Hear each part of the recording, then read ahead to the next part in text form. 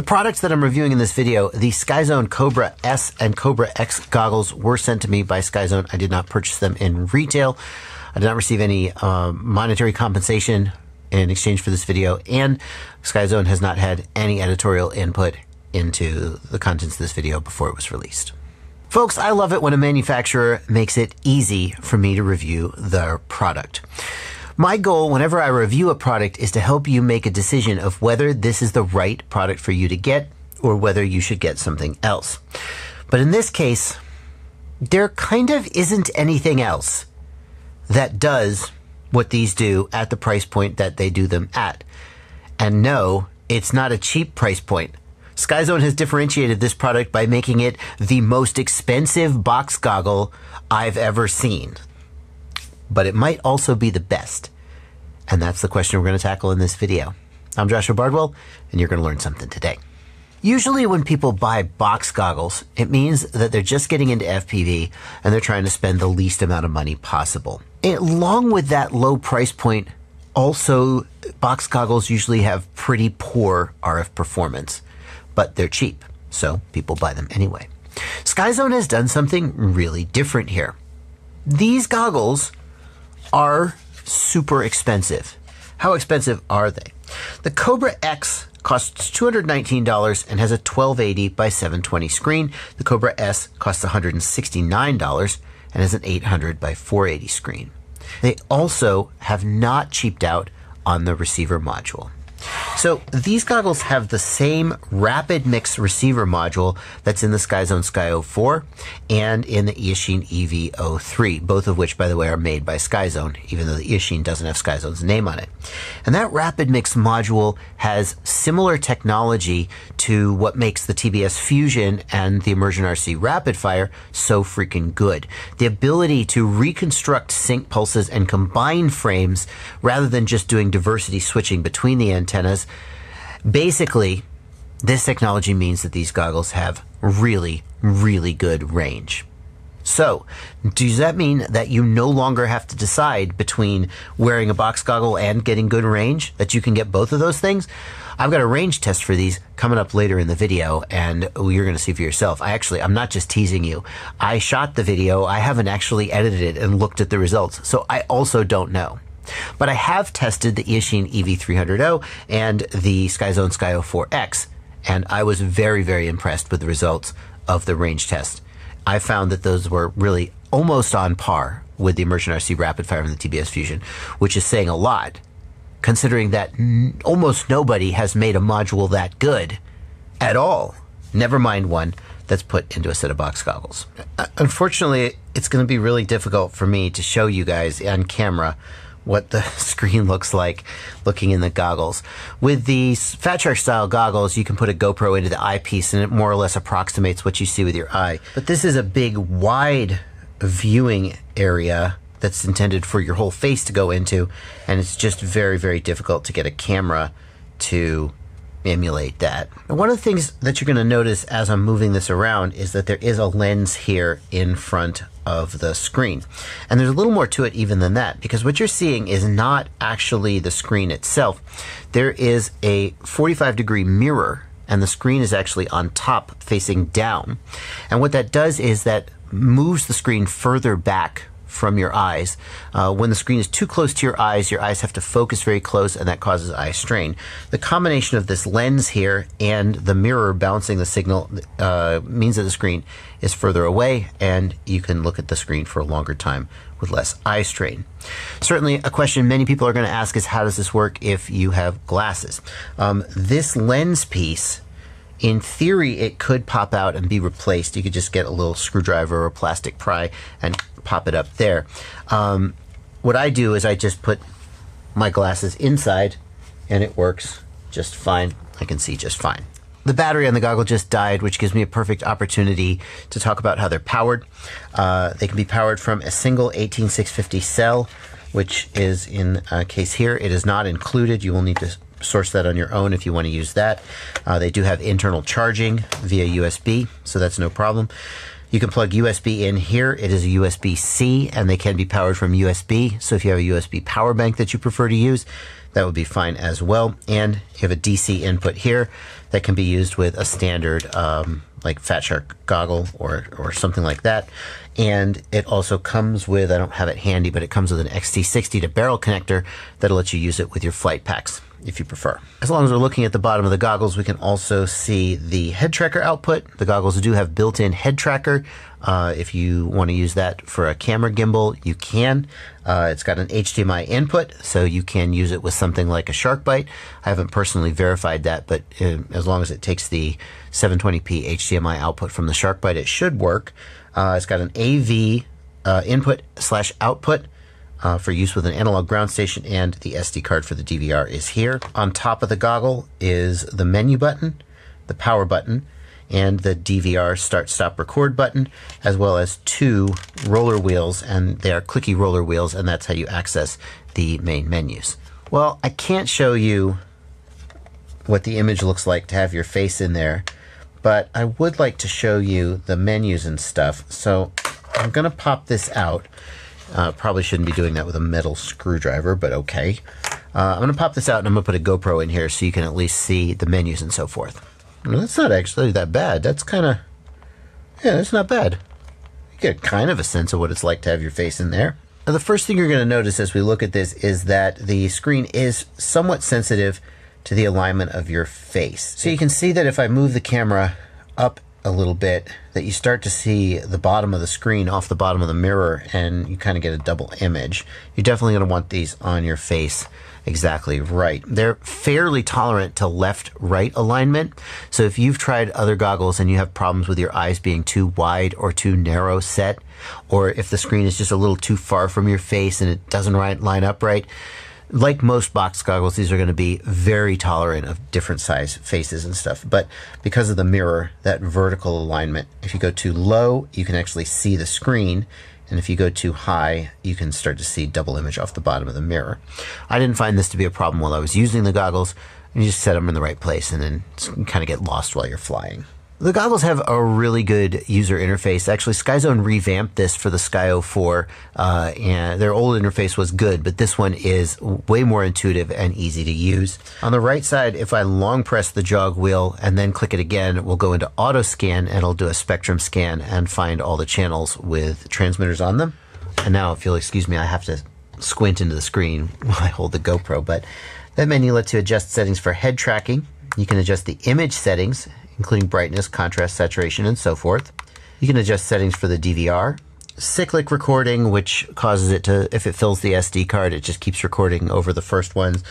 Auto recording, which auto starts recording when you power up. You can also start recording and stop recording by pressing the DVR button here.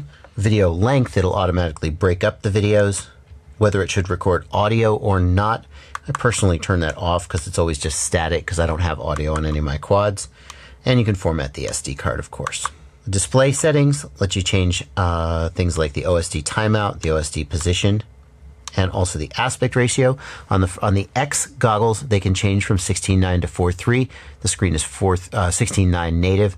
The S goggles are 4:3 only. And finally, there are system options here, such as calibration of the input voltage and so on. The right side jog wheel lets you select the input and RF mode. So for example, if you wanted to switch the AV input or the HDMI input, that's how you do it. As far as fit goes, the goggles come with Velcro, sticky Velcro that you apply, and then these pads here that go across the top and the bottom. In addition, Skyzone has given these pieces which help block light from leaking in at the edges and here at the nose. If you wear glasses, I find from my face shape that the light leak is pretty good around the top and the sides, but there's a fair amount of light leak around the bottom. It feels like these have been designed with a flatter profile. And some people have flatter faces and some people have kind of narrower faces. If you've been happy with goggles in the past that had the flatter profile, these will probably fit pretty well. I don't find them to be uncomfortable against the nose or anything like, of course they come with a head strap, but I've left it off so you could easily see into the screen. I find them to be pretty comfortable on my nose and so forth. I find them to line up pretty well with my face and my eyes, but there is a little bit of light leak at the bottom. I don't find that to be too distracting, but some people would object to it. So what we've got here is a goggle with decent image quality. It's not an OLED screen. Okay. Decent image resolution. At least the higher priced one is decent image resolution. The lower priced one is 480 is adequate for standard definition. That's like the minimum, but it's okay. Great features, great interface. The only real question, great build quality. Skyzone really just has a consistent track record of making very good build quality goggles. These are new products, so we can't be sure, but I feel safe giving them the benefit of the doubt. The only big question is, how does the range hold up? And for that, we're going to go out to my parking garage that I go to do range tests. I use a parking garage because it has a lot of multipath reflections, and the big concrete walls absorb the signal a lot, so I don't have to fly 27 miles out just to figure out how long you can go. So we're going to go look at that. You can judge for yourself how the range does, and then we're going to come back and we'll conclude. The first test I did was to compare the Cobra S and the Cobra X to each other, which might sound dumb because they have the same module in them, so shouldn't they perform the same? Yeah, they should. So let's see if they do. I am using matched antennas that I've used a antenna analyzer to make sure that they are performing about the same. So this should be a pretty fair test. And you can judge for yourself. Obviously, they won't be identical, but you can judge for yourself if the approximate level of breakup is the same for both of them. Here we go again. We're going to go back in again. You're looking at the actual screen of the goggle being recorded with a GoPro. You're not looking at DVR because DVR doesn't always accurately reflect what you actually see in the screen. I'd also like to acknowledge I usually would not reveal which goggle was which until the end so that you could get a fair and unbiased comparison, but since the screens are different aspect ratio, it should be pretty obvious which is which, so I've labeled them for this test. Well, okay, now the real test. The TBS Fusion and the Immersion RC RapidFire, in my opinion, are basically tied for the lead of best analog receiver module. So let's see how the Cobra X compares against the TBS Fusion. We're also using the HDO3 with OLED screens, and you can really see the difference even though the GoPro does not perfectly capture exactly what your eye would see because it's just a camera. You can clearly, these cameras have identical exposure settings. You can just see how much nicer the high resolution and just the performance of the OLED screen is. Nevertheless, the Cobra X doesn't look as bad in real life as it's kind of being made to look here. There's a little more light leaking in because the Cobra X has the box goggle has a wider opening. So it's a little washed out, but there you go. As we come back, holy cow. There we go. It recovered. Wow. We got to talk about that. You're about to see the Cobra have a sideways scrolling image, and this is a problem with the sync reconstruction technology. Every single sync reconstruction receiver that has been released to market so far, except for Clearview, I think, has struggled with this. The very first release has this problem, then eventually they fix it in firmware updates. RapidFire had it. Fusion, I'm pretty sure, had it, and now Skyzone is having it. They've been having it with the Skyzone Sky 04 goggles, and they have released firmware updates to try to address it. I assume that it will be addressed at some point in the future, but yikes, if you buy this today, you're going to want to be really aware that this is a possibility, because that kind of thing happening while you're flying can, oh, well, it's still happening. It's still happening. Yeah, need a firmware update here. So that brings us to the end of the video, and as always, the question, should you buy it? And I think for a lot of people, the answer to that question is going to be super easy. If you're looking for a absolute bottom barrel budget box goggle, this is not it. You want the Eachine EV800D, which is about $100. If you want the absolute top of the line, then you're probably going to be looking at the Skyzone Sky 04X, the Eachine EV300O, etc. And I've got a video I made rounding up those goggles. And if you want it, it's linked in the video description if you think that's the direction you want to go. But if you want a box goggle for a specific reason, like you just don't like the tiny screens on the other side of the goggle, or they don't fit your eyes, or if you want the absolute best image quality and video range that you can get for the least price, I think these are going to be pretty freaking compelling. What could we compare them to? The only other two box goggles that I think really compare to these are the Fat Shark Scout, which is $229, so the same price as the X, the Cobra X. It has an 1136 by 640 resolution screen. So a lower resolution screen, the Cobra X is 1280 by 720. Has the same field of view. It has a pretty good DVR. And it has decent antennas. It has a built-in patch antenna, and an Omni antenna comes with it. By the way, the antennas that come with these guys are cheap little rubber ducky antennas. They're garbage. You absolutely should buy an upgraded one to make the most of this receiver, and that's going to add maybe 20 bucks, maybe as much as 30 bucks. You're probably going to do that with almost any goggle you get, so I'm not going to ding them too hard for that, but it definitely should be mentioned. The other goggle that has to be mentioned is the FXT Viper V2. And the Viper V2 costs about $170 and has the same 800 by 480 resolution as the Cobra S. Has similar field of view and similar features, but I feel very comfortable saying that I would take the Cobra S over the FXT Viper V2 because the Cobra S has a much, much better receiver built into it. The FXT Viper isn't terrible, but it's not great either. I think Skyzone has a winner here. They have identified a market segment and then created a product to fill that segment that there's almost nothing else out there, and the only other thing that is kind of out there at that same price point doesn't have as good features. If you're looking for an FPV goggle in the price range of about $170 to $230, and if you want the best box goggle you can possibly get today, I think the Skyzone Cobra is the one to get. Yeah? That feels so weird. Normally I'm all like, well, if this, if that, then this, then that, and I just don't get to say, this is the one. Also, who out there is looking for a $220 box goggle? I mean, I guess you must be out there. I mean, I guess it's a really good image for $220.